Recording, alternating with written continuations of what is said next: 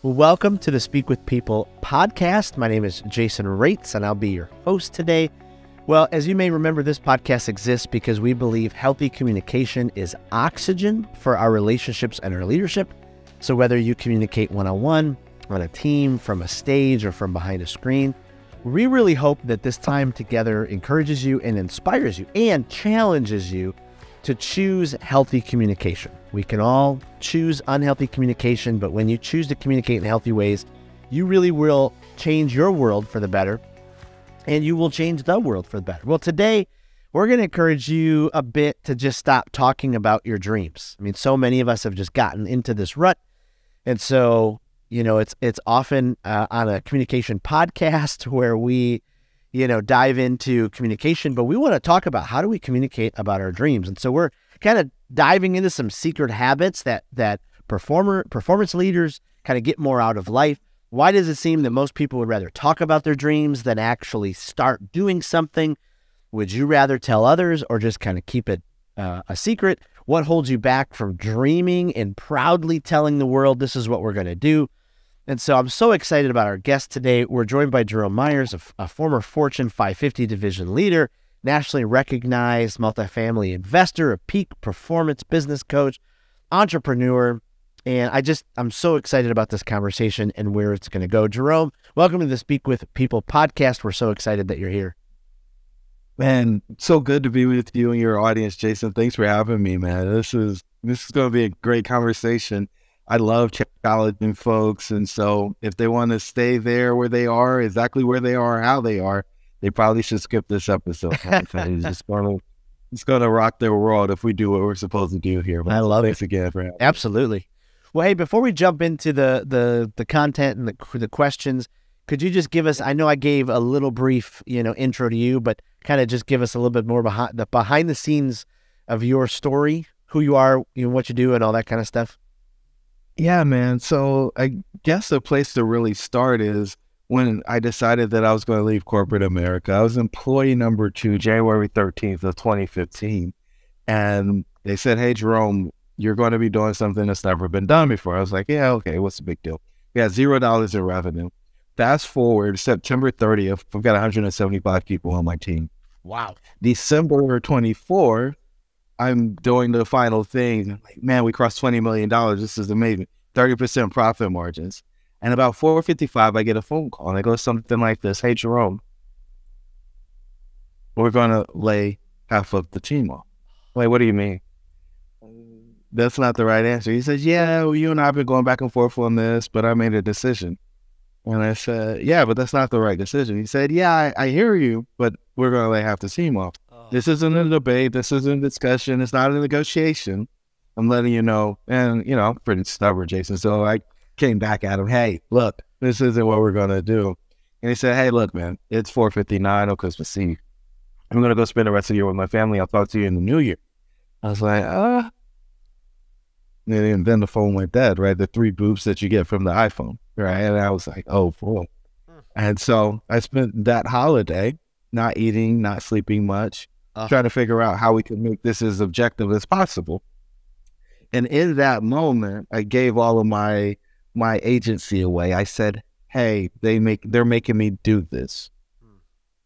They're making me do this. I didn't have a choice. I just had to do what they told me to do. Right. And so we put Humpty Dumpty back together again, made another run. Now it's 2 days before the Thanksgiving break. And I said, hey, guys, I don't know what's going to happen between now and the end of the year, but don't spend all your money on Black Friday. And when those words came out my mouth, I felt all my leadership credibility ooze out with my body and onto the floor. And it was in that moment that I decided I had to do something different. I needed to exit the matrix because I had a choice. I just wanted it to be somebody else's fault, right, for the choice that I was making. Wow. And so I left and started doing real estate full time. Thought I was going to buy an apartment. Long story. This isn't a real estate podcast, so I'll save the listeners that. Went and did some other stuff. Eventually got into apartment buildings.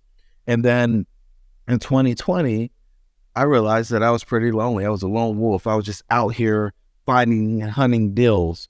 And I said, man, I miss the people. And it was the only thing that I missed from corporate America was the development piece, helping people achieve those goals that they might not be able to if they didn't have a strong leader. And so I was like, man, I've been holding one client for about a decade. I'm going to ramp this thing up and really start working with founders, visionaries, entrepreneurs to help them take their thing to the next level. And it wasn't until a couple of weeks ago that what I truly realized I do is work with people in existential crises. And so these are people who are in a space where they're asking one of three questions. Is this really it? What was it all for? Or what now? When people are asking one of those three questions, they need to give me a call because we help them navigate that process. The first one, is this really it? Is one where you've achieved a milestone, and what you thought was going to be this huge celebration and transformational event ended up being the person who gets to the end of the rainbow and finds out that there's no pot of gold. Wow. Right. For the person who is asking, what was it all for? They sacrificed all these things and they realized that that sacrifice might not have been worth it. And so now they're committed to making sure that what they do has meaning and purpose along the way instead of trying to get to a destination. And then the what now is a person who got what they said they wanted. It's usually some type of financial freedom. And then they say, what do I do now? Because this thing that I've been working on took all of the energy, the effort, the thought for me to do that. And many times those folks have forgotten how to dream. Wow. And so they need help finding that new dream, that new space, that new place. And so that's where we spend all of our time. And it doesn't matter what the triggering event is. And we can talk about triggers if you want, but that's what we help people do. We help them navigate those existential crises. Wow. Wow. Boy, that's some powerful stuff. So, kind of jumping into this idea of, why does it seem like some days I'm surrounded by people who are doing just that? They're making their dreams, come true, become a reality. And then some days it seems like all I do is just talk about my dreams. What's holding so many people back from going from just talking about them to actually, stepping into that reality and going after them? Yeah, we've got this framework that we call the red pill or model for a centered life. And level one of that framework is self-image. So the person that you're describing is playing a character in a story, and we're all playing characters in a story. The character that they're playing in the story is the victim, and it's very similar to the person or the character I was playing when I was telling the story about that phone call I got. Yeah, I was the victim. The other people, the villains, told me that I had to lay people off, and I was just being compliant or complicit with what was dictated to me. Well, those are two characters, but there's four in every story in order for it to work, right? And so there's a guy that's usually not you in your story because you're the main character. Right. So you're either the victim, the hero, or the villain, right? And so we've already identified, if you've given your agency away, you're the victim. Right. You would if you make your dreams a reality because you're a victim. But we got to move you from being a victim to being a hero. And so when you think about a hero, when you think about a victim, they show up in very different ways, right? They're asking, a victim is questioning themselves. A hero is confident in themselves. They're showing up with the expectation to deliver the outcome. And that mindset is of extreme importance. When I think about in the way that we get results, there is a belief. The belief shapes the way that we think about events. So belief, thought, action, result, right? Those four things happen every time we get to a place of result. So the belief shapes the way that the things happen and how we interpret them. That decides whether or not you go to victim or hero state. And those thoughts then lead you to take an action, right? If you have success in that action, then it further perpetuates your confidence. Wow. If you don't get the success you desire, then it ruins your confidence. Then you are less likely to take more action because you didn't get the outcome you want. Right. And so the way that somebody moves from that victim, that hero space, is they interpret things in a way where they believe they can win, and then they take some action to achieve a small goal, right? This is creating a snowball, create a very small goal where they can prove that they actually have the outcome they desire, and then from there, build on that. And if you can get the flywheel going, you can stay out of victimhood and be in hero state a lot because you've got the proof, right? Right.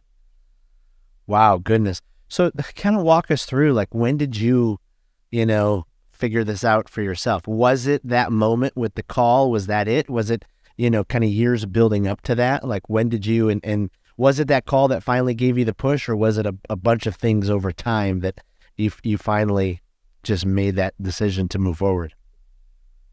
Connecting the dots is something that happens on a now daily basis, but nobody's ever asked me the question the way that you have, Jason. And so what I would say is I really first connected the dot when I was in undiagnosed depression back in 2010. My first daughter was 6, and I feel like both of us were going through some type of postpartum depression. I couldn't do anything right at home, do anything right at work. Except for in the fence of the football field where I was a coach that got paid $2,000 as kind of the night job that I was doing after my engineering work. Wow. And for the life of me, I couldn't understand why nothing was working. I couldn't understand it. And I was just waiting, and it's like, okay, I'm gonna give up all of the secular stuff, and I'm just going to listen to praise music, and I'm going to go to church multiple times a week because, that's what my parents taught me to do. And I got to a place, and this may scare some people, but it's okay. I got to a place where I started questioning everything, Jason. Nothing was off limits. I would call it a quake moment. And when I got there, I realized that I was just doing things because of ritual, not because it was something that I knew was real for me, but because I saw other people do it and they told me it worked.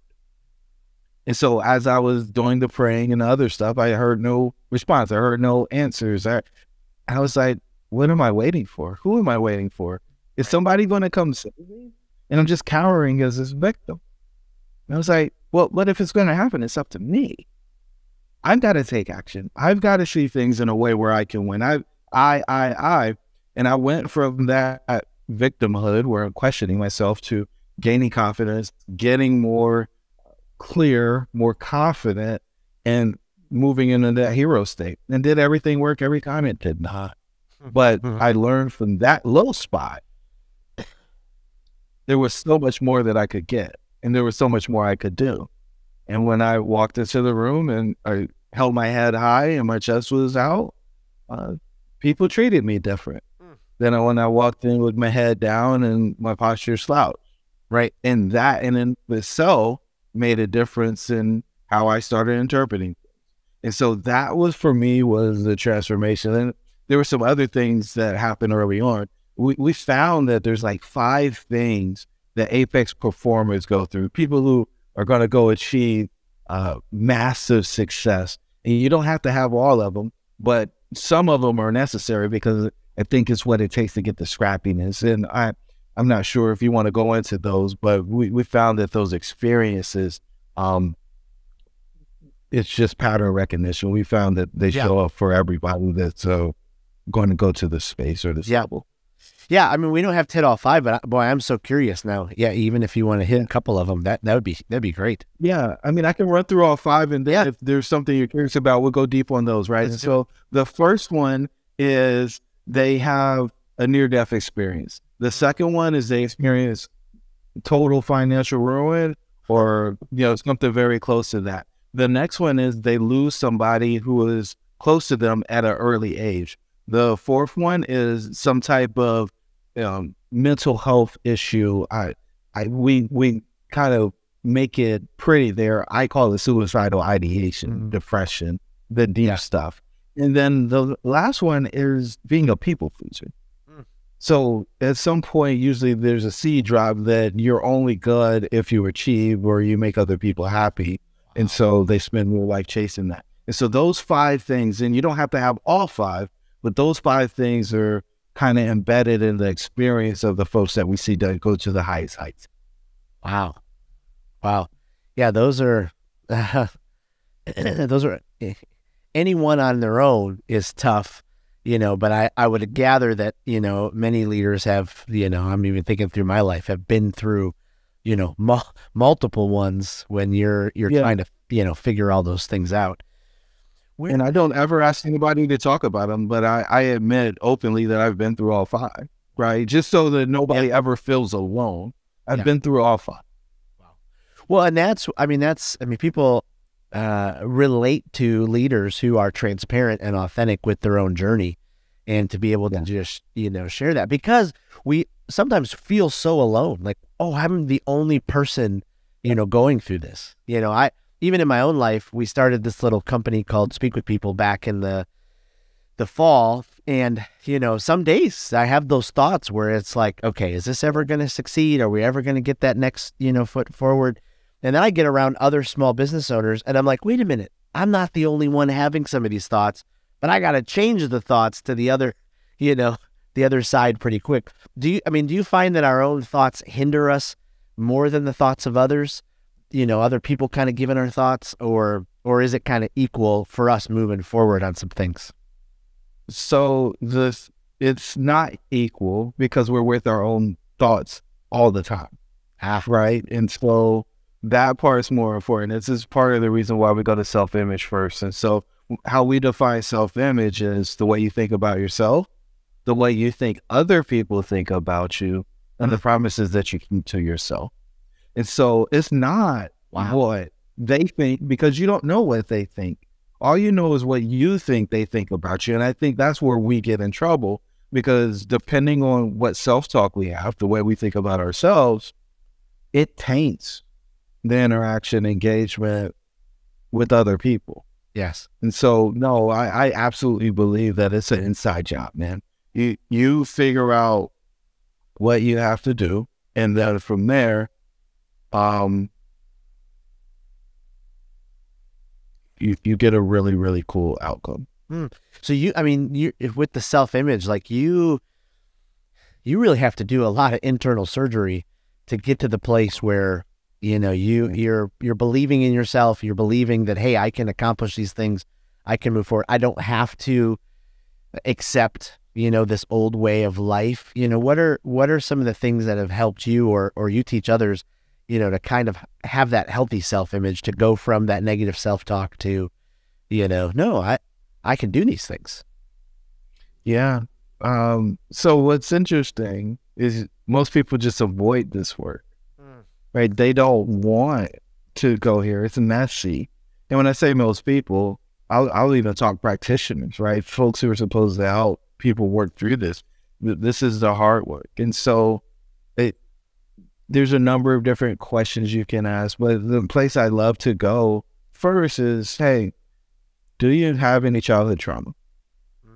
And we go there because we think that we grow up and that it just goes away because we're older. Right. But if you haven't done anything to process it, then there's this crying boy or girl that's inside of you that at times comes out and throws a temper tantrum and creates all types of chaos and havoc in your life.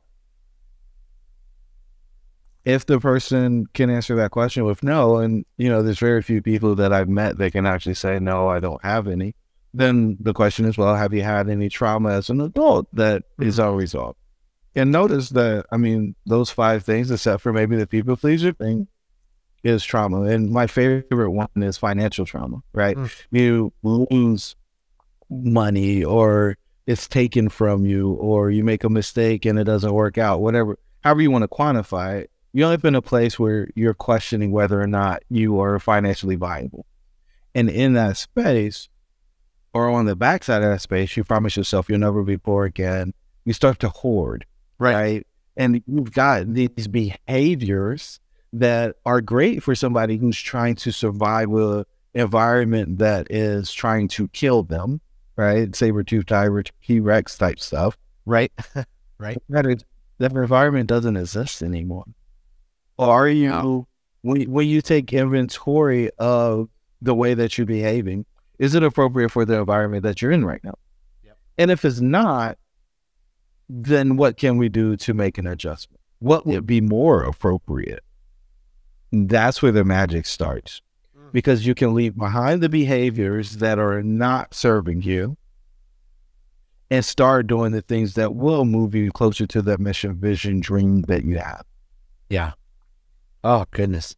Well, it just, everything in life is a journey, and it's just, as I hear you talk about that, especially the steps and the phases, just figuring out the journey is, so incredibly important, to be able to do when we get to that place. I've heard you talk about, forgetfulness and how it can, be used by leaders to help them succeed. Like, can you explain more about that when it comes to forgetfulness?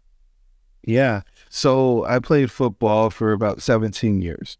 Wow. And one of the things that our coaches taught us to do was to forget the bad play, right? You make a mistake, the next play's getting ready to start, so move on. So what we encourage leaders to do is to forget when things don't go exactly as planned, right? Forget the things that would prevent them from taking the next risk. Forget those things, because in concept, you guys survived all of them, right? So you've got the lesson from it. The lesson's what's important. The event isn't. So how can we get to a place where we aren't scared to take risks because of what happened in the past? We can mitigate the stuff that happened, but we don't want that to be a parking brake that just keeps the car from moving forward. Right? And there's a series of exercises that we can go through, but I think the fundamental question is, when you think about something that went a way that you didn't desire for it to go, and we can use my negotiation on Christmas Eve as an example, did it happen to you or did it happen for you? Wow. If it happened for you, then how can you use the event to make you better, stronger, faster at whatever you're working on? If it happened to you, and this is the difference between hero and victim, right? If it happened to you, you're a victim state, and you're figuring out ways to avoid that thing from happening to you. And so we want to forget the bad as quickly as possible, replace it with the good, and even with employees, right? So our employees are going to make mistakes. They're not going to get everything right. They may say they understand something and not understand it. Right. Okay.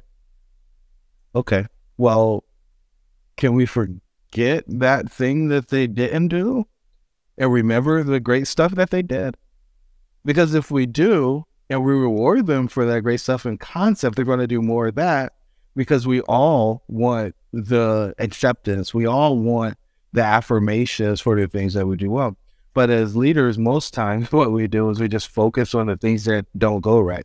We manage the chaos or the whirlwind or the tornado of our environment by just focusing on problems. And so we got our fire hose, and we're running from one fire to the next, instead of taking survey and inventory and looking at the things that are going really well and focusing on making more of that happen. Oh, that's so good.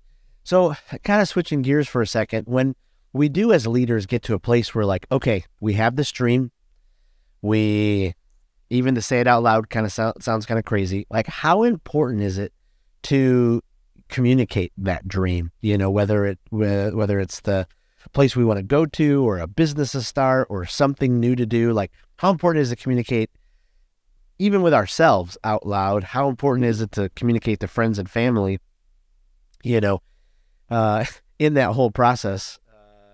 How should we go about that? Yeah. So you just gave me the softball, and so let me see if I can hit a bases loaded grand slam here. Here's the thing, man. When you think about the 5 people you spend the most time with, people will say, hey, you're the average of the 5 people you spend the most time with. That's not true. What is true is you're the average of the expectations of the 5 people you spend the most time with. Wow. We move to expectations because that is what defines us. Here's the thing. If the 5 people that you spend the most time with have no idea what your dreams are, how could they ever help you? How could they support you? Wow. And if your dream is something that you can only do by yourself, then is it really a dream, or is it just something on your to-do list? Boy, that's good. That's good. Right? Right. So for me, dreams have to push you to a new level. From my perspective, you have to become a fundamentally different person in order to turn a dream into reality.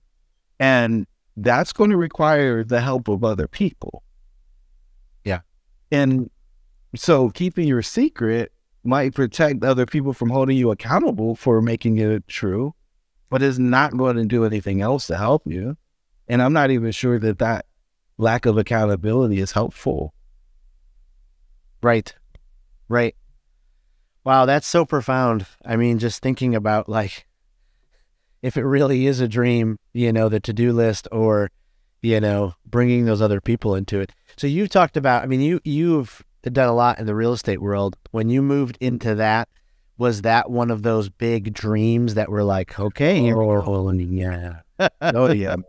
So I still remember sitting on the stoop sophomore year with my buddy Duran, and he lived in the apartment beneath me. We had 3-bedroom units. I had 2 roommates. He had 2 roommates. I was paying $395. My 2 roommates were doing the same thing. The exact same thing was happening downstairs in this unit. And we did the math across the complex. The guy was making $700,000 a year. We never saw him. We never talked to him. I'm the son of a soldier and a stay-at-home mom. Nobody with a multi-million-dollar real estate portfolio was coming over to the cookout, right? And so the question that Duran and I asked each other is, well, how did he do this? How? And we didn't have the answer. Right? We never saw him, so we couldn't ask him. And so put the dream on the shelf. I'm going to go get a credit score. I'm going to go make some money. One day I'll be back to get this dream, and we're going to do this. And so we went off, and when I left corporate, I was like, I'm going to figure out how to get this done. And I felt so silly. I'll be honest with you. I felt so silly when I went to the bank and they told me no. And then I went to the next one. And 10 banks later, I still got the answer no, but I did get the guidance of get a partner. Because the reason was no, they didn't care about my MBA. They didn't care about my engineering license. They didn't care about my 800 credit score. They wanted me to have experience doing what I said I wanted to do. And if I didn't have that, then I needed to have somebody who had done it before to be my partner. Here's the thing. After all of that time in corporate America, I still hadn't met a single person who was doing the thing that I said I wanted to do when I was in college, right? And I didn't do anything intentionally in order to get around people who were doing that thing. I felt silly, right? But this is when we talk about a dream and a to-do list. I needed new people, and I had to become a fundamentally different person in order to be a person that those folks will want to partner with in order to go do this. They don't do it just for fun. Like, dead weight on a business deal isn't something that happens. So I had to become somebody who would be attractive for them. And the way that I found that you do that in real estate is you get the knowledge so that you can find something that is a viable deal so you can present it to them, because the deal is what they're interested in. And if you come with the deal, well, maybe they're interested in you as well. Yeah. Wow. And so how is that for you? How is that dream gone then? Like, catches up to, Oh, yeah, man. So, I mean, we became one of the top rated, top requested speakers in a multifamily space. We helped other people get into the environment. We created a course. We've been featured in magazines and at conferences, speaking all over the country. Wow. But that part was a little bit lonely. And so, the first iteration was I do it for myself. The next iteration was let me teach other people how to do it. And then what I found was people were coming to me and wanting to borrow hundreds of thousands or millions of dollars to go do this multifamily real estate thing. But the underpinnings, right, the self-image, the relationship, those things weren't right. And so we were putting this debt on what I consider to be a shaky foundation.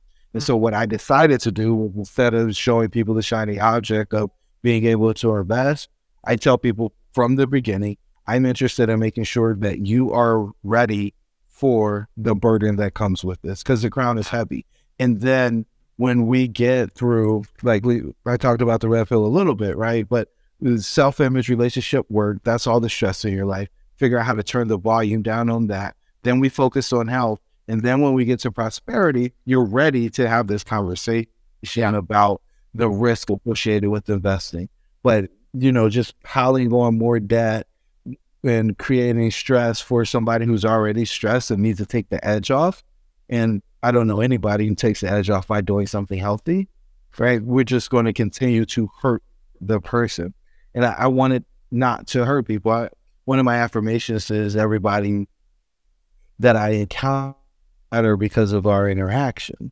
And I felt like I was hurting people by giving them what they wanted, but knowing that it wasn't something that was going to set them up for the out that they desired for the long term. Wow. That's that's so much there. That's so rich. And I know we could do like multiple podcasts just on diving into that. But as we like begin to wrap up, is there any lasting advice you'd give our leaders, our listeners, if they're at this place, where they're like, okay, I'm ready to jump into this journey. They're doing the hard work like you talked about with the self-image and, those kind of things. And, they're getting ready to communicate to the world. Like, how would you prepare them? Yeah. I mean, so we talked about beliefs, thoughts, actions, and results. So foundationally, I need them to believe that their dreams should be real. And if you haven't heard that in a long time, that's okay. But you made it to this point of the interview. So now you are responsible for that. Because once you hear that, you can't unhear it. And you can only have one or two reactions to that. He's absolutely right. Let's go. Or that probably works for some people, but not for me. The first person is a hero. The second person is a victim. And you just got to decide which one you are. Foundationally, that statement is a truth, right? It's a law. Your dream should be real. The question is, will you do the work or will you change the dream? The work has to be in alignment with the dream in order for it to become a reality. There is no way around that part. There's a price of admission to the fair. You can't cut the fence. You can't jump the fence. You got to go through the gate and you got to pay the price that they're asking at the ticket office. Yep. And if you do that, your dream will be real because it's just the way that the universe works. Wow. I love that. I mean, I was taking notes as we were talking, and it's gonna be great to go back through this episode and just dive into the notes a little bit more. Hey, before we we let you go fully, I thought we'd just at the very end do a couple of rapid fire questions, let our listeners kind of keep getting to know you. But I know you've written a couple books. Is there one that you're like just excited about writing, someday, like something that's just been ruminating inside of you? Yeah, so we've created this space for people who are leaving corporate America or recently left corporate America, where we take them, we call it extraction. We take them out of the country to somewhere in the Caribbean, and we do a beginning or really accelerating the transformation so that they can go out and make that dream that they said they have and they set out to start creating a reality. We want to help them compress the timeline that it takes, and the fastest way that we're able to do that is to get them out of the day-to-day that they're normally in and allow them to focus on themselves, because so many people who are apex performers put themselves last. They don't focus on themselves, and they believe that that is the way that they're going to get where they want to go. And that is partially true. But the other part that is probably even more important for where this group of people is that if you don't have the clarity, if you don't have the certainty, you will be off balance and scared. And you probably won't take the action. Right. And so we need to build you up so that you get where you want to be. Wow. Is there a podcast that, you enjoy, that it's kind of like a must listen to? Yeah, it might sound like a shameless plug, and it is, right? So we host the Dreamcatchers podcast, and we tell the stories of people who have exited the matrix, and that matrix is the existential crises that we talked about earlier. Yep. And the goal there is just to help folks navigate it on their own in case they're not ready to go with somebody else. We want them to have the tools, tips, and techniques necessary in order to make it to where they want to go. Wow. Well, okay. Last one, not as heavy, but are you more of a Chick-fil-A person or a PDQ person? Oh man, it's always Chick-fil-A, man. Bun, pickle, chicken, bun. That's right. Well, before we let you go, is there somewhere where point us online to where our listeners can go and find out more about you and what you offer and all that kind of stuff? Yeah, I think the best place for the listeners to go would be itooktheredpill.co. And there you can find out more about us and what we've got going on. And if, it really resonates with you, you can apply and see if you're a good fit for working with us and our team. Wow. That's fantastic. Well, Jerome, thank you again for being a part of the Speak with People podcast. This has been such a rich, helpful conversation, especially, so many people get trapped up in their dreams, and then the thought of even communicating them, you gave us just such solid, practical advice, and I just can't thank you enough for being a part today. So thank you. Jason, this is awesome. Thanks for having me, man. Absolutely. Well, thank you again for joining us on the Speak with People podcast. Just a reminder, this podcast exists because we believe healthy communication is oxygen for your relationships and your leadership. And so we hope that this podcast today has encouraged you, inspired you to communicate, to dream. Your dreams should be real. And so thank you again for joining us. Don't forget, we are coming up on the Speakers Conference. We're hosting March 21 to 23 in Clearwater Beach, Florida. Go to thespeakersconference.com, especially if you're a communicator who wants to learn how to be more effective, more compelling, more captivating. We're going to dive into all of those kind of things. Thanks again for being a part of the Speak with People podcast community. Thanks again for every download and review that you leave, and we'll see you next week on the Speak with People podcast. Thanks so much. Bye.